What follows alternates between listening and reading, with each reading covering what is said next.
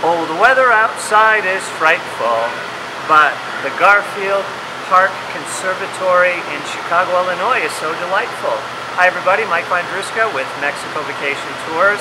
It's December, cold outside here in the Windy City, and if you want to get away from it all, this is a place to go. The tropics are here.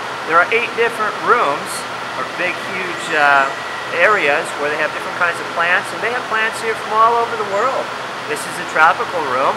Speaking of tropics, if you want to actually go and see tropics, you don't have to fly necessarily all the way to the Amazon, even to Costa Rica.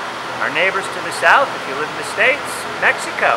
Now let me tell you about 2 different states in Mexico. One is the state of Veracruz, which is on the Gulf of Mexico. 100 miles south of the city of Veracruz is the Los Tuxtlas area. Tropical rainforest conditions, beautiful. You can go on hikes, I've done it many times. The other place, the state of Chiapas.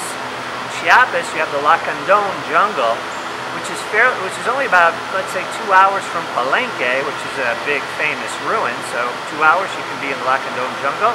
And then not far from there too, you can also go to 2 different ruin sites. One is called Yaxchitlan. I like to say that. Yaxchitlan, oh yeah. But it's interesting, the only way you can get there is by boat or by plane.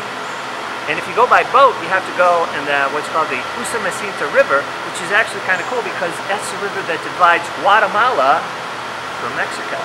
And you might see crocodiles in the water. Definitely when you get to the archaeological site, Yaxchitlan, I said it again, you see monkeys, spider monkeys up in the trees and things like that. I mean, that's true jungle.